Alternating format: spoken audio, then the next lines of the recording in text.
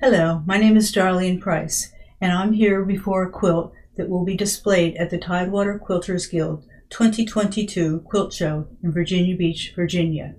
This is the story of Lucille. It was made for my sister as a tribute to our mother, Lucille.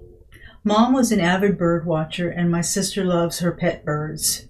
Each block was named for a female in my mother's family. Her sisters Anne, Jean, and Beulah. My sister Linda, whom this quilt was made.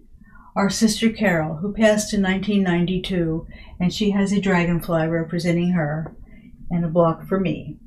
The others are my mother's grandchildren, her great-grandchildren, and even one great-grandchild. But last but not least, our pet bird Tuffy. I used Irene Blank's Paradise of Birds as a jumping off point for creating this quilt. It is all needle turned and hand quilted, and each stitch was made with love.